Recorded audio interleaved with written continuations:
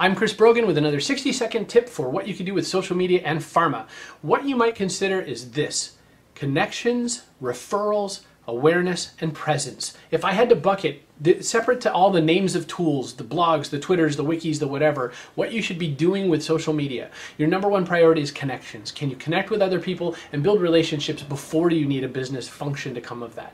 Referrals. Referrals are a great way to build business. And in this case, the referrals can be just information about different medicines. It's giving advice. It's passing on stuff. And yes, I know there's still restrictions around giving advice, but it might be that it's patient-to-patient advice.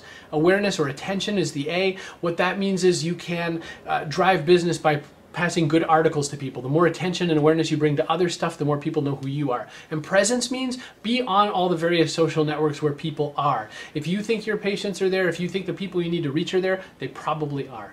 I'm Chris Brogan. That's another 60-second tip for improving social media and pharma.